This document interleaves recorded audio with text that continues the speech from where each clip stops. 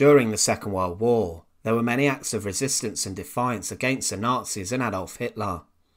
Across Nazi-occupied territory, groups such as the Partisans rose up to fight the enemy. However, with every successful act came huge reprisals carried out by the Nazis on the people living in a certain area. For example, if a resistance group fired upon the Germans, then they would simply liquidate and carry out a massacre of an area or a village. This brought groups such as the Partisans into conflict with other resistance groups, as the cost of reprisals sometimes was too high. Different cities had their own resistance that would fight against their occupiers and enemies, but many of these were not successful. Today we look at the story of Masha Bruskina, a teenage girl who was active in resisting the Nazis. However, at the age of just 17, she was brutally executed. Remember to support our channel. Please make sure to subscribe. Maria, or Masha Bruskina, was born in 1924, and she lived in Minsk with her mother, who was a manager at a book trade office of a publishing house. As a young girl, Masha was very learned, and she studied books a great deal and was a rather studious child. Within her schooling she stood out above her peers, and in December 1938, a local newspaper, The Pioneer of Belarus, published a photo of Masha with the caption, "Masha Bruskina, the schoolgirl of the 8th grade in school number 28 in Minsk. She has good and excellent grades in all of her subjects." It was clear Masha had a big future ahead of her, and she graduated from school in 1941 at the age of 17. Masha had also been working as a youth leader for the Young Pioneers, a group linked to the Soviet Union, where children learned different skills and attended summer camps. This organisation was linked to communism, and by the 1930s, the Pioneers were promoted as great examples of a socialist future generation. During World War II, the group contributed to the war effort, and thousands gave their lives in battles as military soldiers, and also in the resistance efforts against the Nazis. Pioneers also helped on the home front in Russia, in fighting but also in working to keep the Soviet Union going. She was an ardent communist, who was also a prominent member of the Minsk resistance despite being just a teenager. With Belarus, the Nazis quickly occupied the country. The occupation began on the 22nd of June 1941 with Operation Barbarossa, and it ended in August 1944 as the Soviets pushed towards Germany. It is estimated that during the German occupation, over 1.5 million civilians were killed, which included around 550,000 Jews in the Holocaust. A Soviet partisan movement did emerge within Belarus as the groups hid out in the woods and swamps and tried to disrupt the Nazi plans.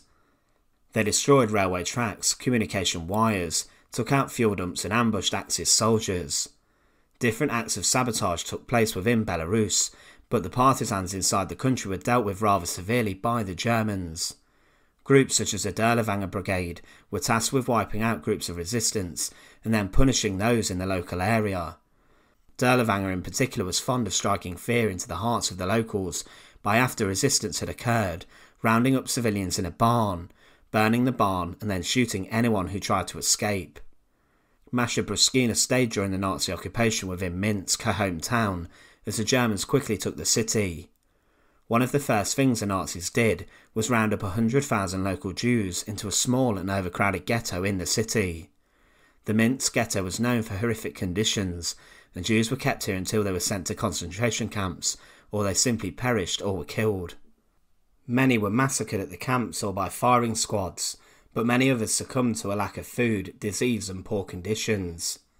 After staying in the ghetto for a number of weeks, Masha managed to escape and went into hiding on the Aryan side of Minsk, an area where those who weren't Jewish were living. She dyed her hair and took on the persona as a Russian girl named Anya, and she joined the local resistance. They were planning to liberate a group of 15 wounded and imprisoned Soviet officers from a prison hospital. Masha Bruskina then volunteered to work in the said hospital, which had been set up in the Minsk Polytechnic Institute. It had been established as a place to keep imprisoned Red Army soldiers, and Masha regularly worked shifts on the wards, caring for the wounded soldiers. She tended to them for a short while, however would go further in this role. She smuggled in medicine, civilian clothes and false papers to those Soviet soldiers. What would happen is once these were passed to the prisoner, they would simply get changed, leave the hospital with their false papers, and head back to the resistance. The breakout was planned for mid-October 1941, however Masha was advised herself to leave Belarus and Minsk, as she was seen as just a child. Masha refused to leave her friends and the resistance behind, however it would all go wrong. A patient told the Germans what Bruskina was doing, and she was betrayed, and she was quickly arrested on October 14, 1941, by soldiers from the Wehrmacht's 707th Infantry Division. After being arrested, Masha was brutally beaten in jail and was even tortured in order for her to give over the names of her fellow resistors.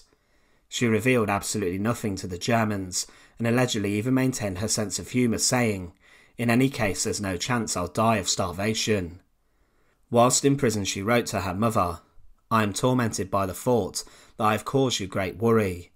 Don't worry, nothing bad has happened to me. I swear to you that you will have no further unpleasantness because of me.